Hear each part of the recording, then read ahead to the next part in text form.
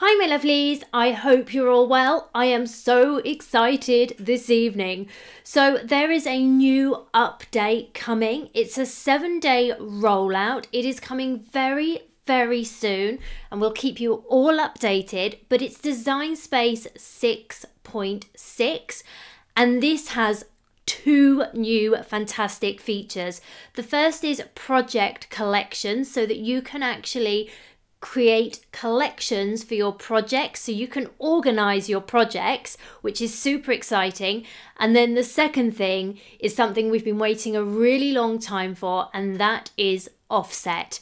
I am so excited. Offset gives you so many options. You can create sticker outlines, you can do cake toppers, so you can do shadowed cake toppers, you can do cake shakers with lots of different shadowed layers, you can do shadow knockout easily. It just opens up a whole new world. So we're going to have a very quick play, and then in the next week we'll look at it more in detail.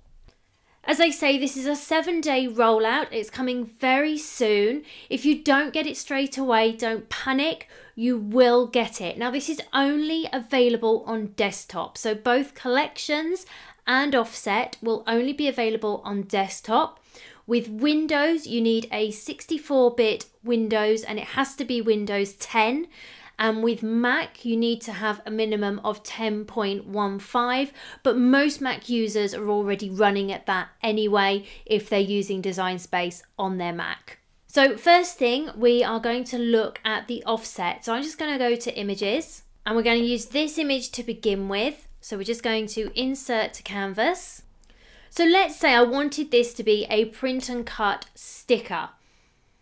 Before, all we'd be able to do is duplicate it, use our contour to create a solid background, and that would be it. And if we wanted to create a sticker outline, we would have to have done that in a third-party program. You don't need to do that any longer. All we've got to do is come up to the top here to offset, and we're just going to click on the little drop-down arrow, and straight away you can see it comes up. So we've got a slider, very nice and easy to use. And then you can choose whether you want your offset to be curved or more angular. Now that will depend on the image or the fonts that you're using.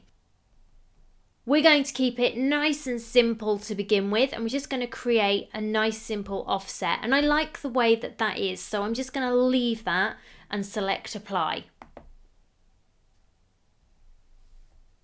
And you can see my offset is then there. Now, if I just wanted to cut this out, then I could. But equally, if I wanted this to be a sticker with the offset, what I can do now, if I want this to be a complete cut, is just go to my contour, contour away that middle. I can then change the colour on that, so I could make it white. I could then change the colour on my image, and of course if I wanted to add some text into there I could. And then nice and easy, I'm just going to draw around and I'm going to flatten my image to that offset. So then I've created a solid outline sticker. So simple and easy. So next we're going to work with some text. So I'm just going to go up to my fonts, and let's get a cool Cricut font. So let's do Alphalicious, because that is one of my favorites. So let's say I wanted to create a layered cake topper, for example. Now this has got a second layer, so you can see that it has got a slight offset, but I'm going to get rid of that. So we're just going to work with the single layer. We're going to drop down offset. And again, we can choose just by using the slider how great we want that offset to be. And we can have it so that they're not touching if we don't want to. So if we take it right down, we can have it so we've just got that offset on the individual letters. Equally, you can do an inverted offset as well. So if we start going in, you can see that it's taking that offset within the O as well. But we're going to go for just a slight one like that. So some of them are touching and some of them aren't. Now you can choose, as we said before, to either have it curved or slightly angular, but it will depend on the font or the image you're using. And also you can choose whether to weld the offset or to have it as individual offset pieces. So if I don't weld this, you'll see that they become individual offsets for the letters. I do, however, want them welded, and I want it to be one layer. So I'm going to apply. So that's our first offset, but I can then create an offset from the offset. So if I then make sure that my offset is selected, and we then go to the drop down menu, again we can create that offset. So let's do that one there and select apply. And you'll see here we've got some gaps. So if I wanted that to be solid, nice and easy, all I'm going to do is click on it, go to my contour, and then just contour away those two cuts. So that then becomes solid. And I can go even further than that. If I make sure this one's selected, I can choose offset again. And of course I can keep them all the same size of offset, or I can have them all different. And I can then select apply. And of course I can change the colours as well. So I could then go and cut each of those out, and I could create a really beautiful cake topper if I wanted. So next I'm going to show you just very quickly a knockout using shadowed text. So let's find a nice chunky font. So let's go with Impact. So I've just typed Cricut.